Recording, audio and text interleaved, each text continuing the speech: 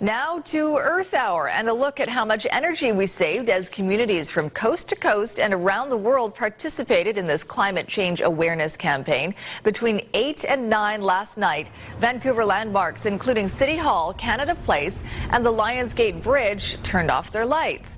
The campaign began last year in Australia by the World Wildlife Fund, and this year 35 countries took part.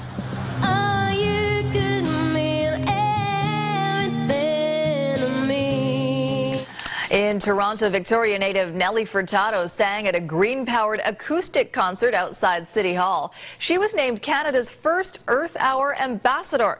The event added some ambiance as much of the city skyline, including the CN Tower, fell dark. As for how much energy Toronto saved during Earth Hours, monitors at the city's hydro headquarters watched consumption closely throughout the hour, and officials say they bottomed out at 2,738 megawatts, a drop of 262 megawatts from the peak that afternoon of 3,000. That represents a 9% reduction. And turning our attention back here to BC, and how did we do last night? Our Jennifer Palma joins us from Vancouver this morning to answer that question. Good morning, Jen. Good morning, Sophie.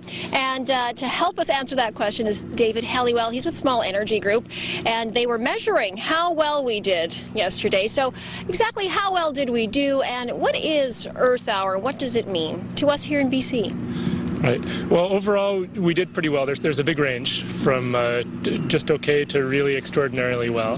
And I'll get to that in a sec, because we, with the Small Energy Group, were measuring a number of sites around the province.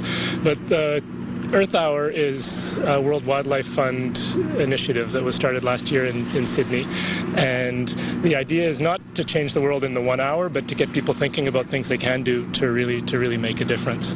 And the WWF Canada has been the leading branch of WWF around the world to make Earth Hour happen in their country. So how did we do here? There were 3 sites in BC that took part. How did they measure up? Yes, well, there were hundreds or thousands of sites that participated in some way, but there were 3 that were directly with the Small Energy Group, and we had our software collecting the information and analyzing it. And so at UBC they did a good job of shaving a little bit off all day, so they didn't have the person power to make a big drop right at Earth Hour, but they still saved 2 or 3% over the course of the day.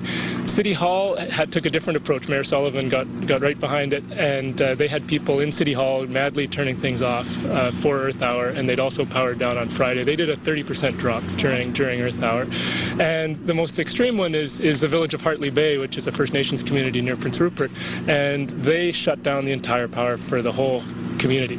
And wow. They brought their 160 residents together in the Longhouse, and they sent back some pictures last night after the power came up, because when the power was down we couldn't get the readings for what was going on. So it's quite a range, but overall there's a lot of stuff that people can do. And is there any tips you can leave us with for home and work? Just easy stuff people can do.